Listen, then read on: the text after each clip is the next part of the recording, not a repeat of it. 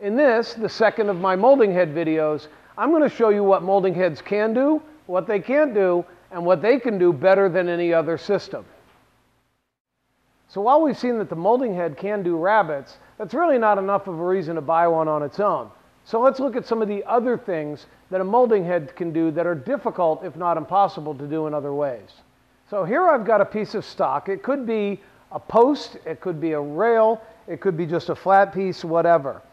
I want to put a V groove right down the middle, another one 90 degrees to it, crossing it, and then two more at 30-degree angles. Now obviously the groove down the center could be done with a router bit, and of course I could do the 90 and the other ones using a miter gauge, but it becomes difficult. Here it becomes simplicity itself. First we set up the rip fence, and we're going to make the slot right down the center. We're not removing a lot of material here, so it's a pretty easy cut.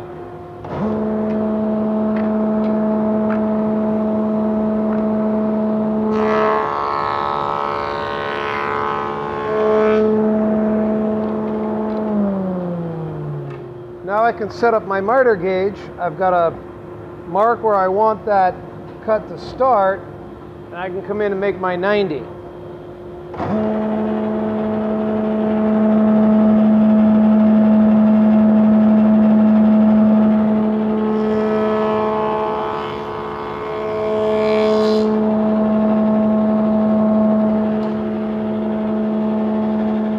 Reset the miter gauge to 30 degrees in one direction.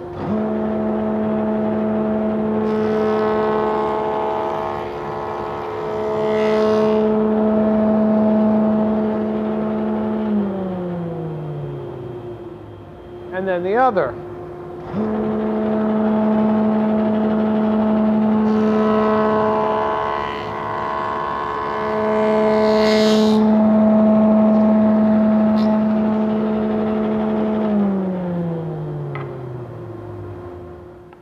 One of the advantages of the molding head is that because I'm working here at the table saw, I've got the advantage of my miter gauge, which allows me to very precisely set angles, and I've got all the space on the table to work.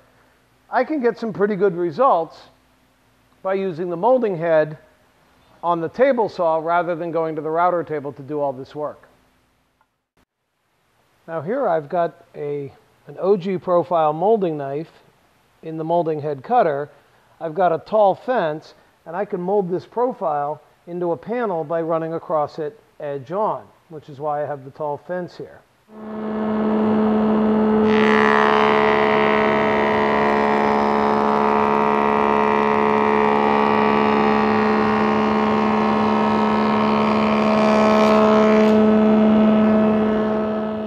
So this comes out nice, but it's not terribly impressive. We can do that on the router table pretty easily. But if I want to put that same profile on the end, wrapping around the end of a post, that's a little bit more difficult to do at the router table. So here I've got the same setup. I've reversed my miter gauge, put a stop on the end, and now we'll be able to do the four sides of this part using the table saw.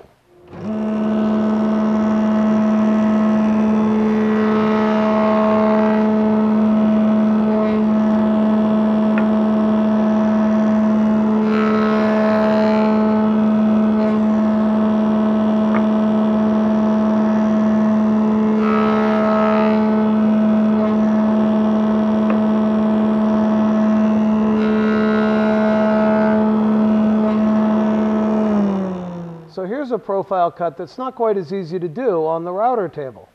I can do it with my molding head cutter.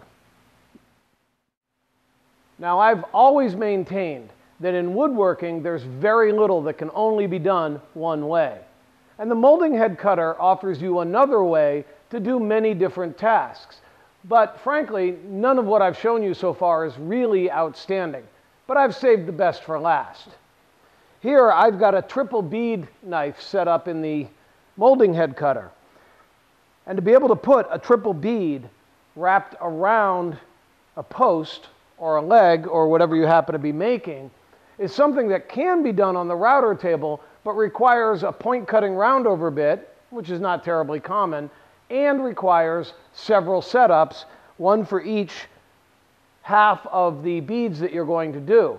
So this would be 4 different setups: run the part, move the fence, run the part, move the fence, and hope that every time you've moved the fence, you've gotten it exactly right. By using a triple bead cutter, I know that the profile I cut is going to be what's on the cutter.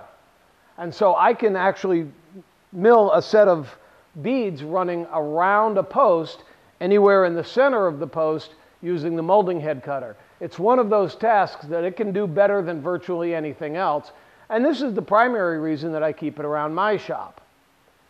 The other option is that if I wanted a single bead to wrap around, or even 2 beads, I could fairly easily regrind these knives to fit the profile I want to make. So it is very versatile, and it gives me the ability to do some work, beads, coves, whatever I want to wrap around a post, a square post, so it can't be turned on the lathe. This gives me an option to do that in a way that nothing else can.